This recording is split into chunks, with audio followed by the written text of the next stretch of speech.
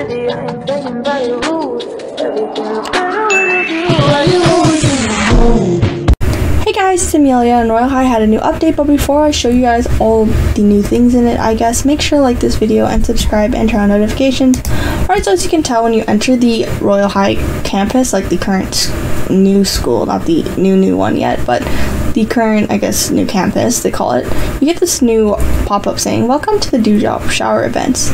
A newly celebrated occurrence comes to you from the combined efforts of the water, light, and nature fairies and Royale High 2. Dewdrop showers." I'm not sure what they mean by Royale High 2. They probably mean the second school, I guess. Anyways, when the water fairies rain droplets are floating around the atmosphere, these small yet concentrated beads may accidentally slip into the pearls of budding flora. Collect these magical dewdrops, and you may find yourself earning generous rewards from the nature and water fae themselves. Light fairies sparkle excitedly at any opportunity to shine, and thus carefully calibrating the sunbeams to reflect the strongest and most beautiful rainbows after the waterfall. You may also happen upon other sparkly rainbow treasures nearby, nearly visible with the help of the light fairies. For those who are wondering how to get to this realm actually and how to see the event, all you gotta do is go to your teleportix, or when you're in the arrival, and all you gotta do is go to Royale High and click Campus 2. Now the arrival is actually gonna look different from what you see on my screen since the arrival actually isn't updated. All you gotta do is go to Campus 2 and it'll be updated with this rainbow and everything. And I just want to let you guys know, if I haven't mentioned already, we're in a private server. So if you don't see this out for you yet, that's because, yeah, I'm private right now. It's not available to all public servers yet. Alright, so that part is actually irrelevant. What we're actually going to be doing is taking a look at the school. So the school actually has been updated, and I know I kind of lied about the new things, but we're going to actually be covering the school. So as you can tell, the school has been, I guess, updated. Not very significantly, but as you can see, the surroundings are all new looking. It's a bit weird because the style of the school is old and got all these modern looking trees and everything. But on the gates of the school, we have these rainbow ribbons hanging off of it. And yes, we're going to be taking a look at everything, or mostly everything. So as you can tell, the trees and everything have been updated. And then here we got this rainbow thing as well. And not much looks like it has been updated, but if we go over here, I'm not sure if they were always this texture, but it looks kind of new. Maybe it's because I have my things on low graphics, but I don't recall them being shiny like that. And the school has these flower pillars on it. And I'm not sure if I can find it to show you, but the diamonds in this realm have been updated to be heart-shaped. If I can find one to show you, I don't know if they still have the diamonds where they used to be. Ugh, I'm gonna fall. Is there one in the water? Yes, there's a few in the water.